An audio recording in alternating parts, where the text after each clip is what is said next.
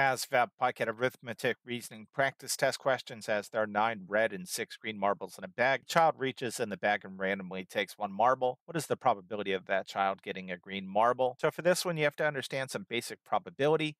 The probability of that child selecting a green marble is going to be equal to the desired outcome, the green marble.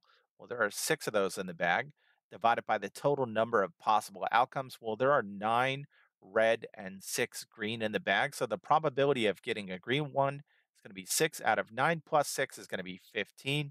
Again, we want to express this as a percent. So let's reduce this by a common factor of 3. 6 divided by 3 is 2. 15 divided by 3 is going to be 5. What is 2 fifths as a percent? Well, think about it this way. Let's multiply this by 2 and this by 2. This becomes 4 over 10. 4 over 10 is 0.4 or 40%. So this one is D, 40%.